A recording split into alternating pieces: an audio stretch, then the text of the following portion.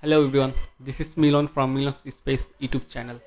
Today I am going to show you Google Data Analytics Professional Certificate course number 8 exam solution, that is Google Data Analytics Capstone complete a case study. Before going to that, I have uploaded course number 1 to 7 of Google Data Analytics Professional Certificate course. You can search my channel and go to the playlist and you can find the 1 to 7 course number solution here.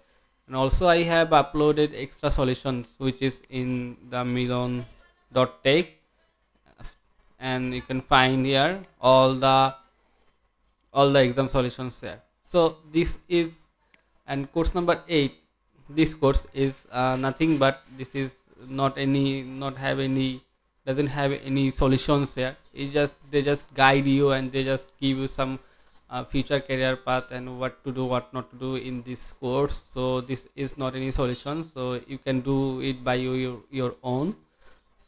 You can find yourself that there is nothing so much complex in this course.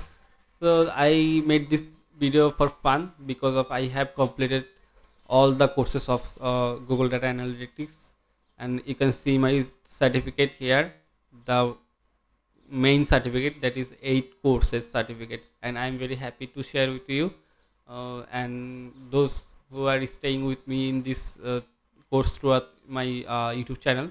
uh, Thank you, a big thank you for them to follow my channel mm, and see my guidelines and watch my videos. Also my solutions there are so many solutions I have provided in this playlist throughout my videos.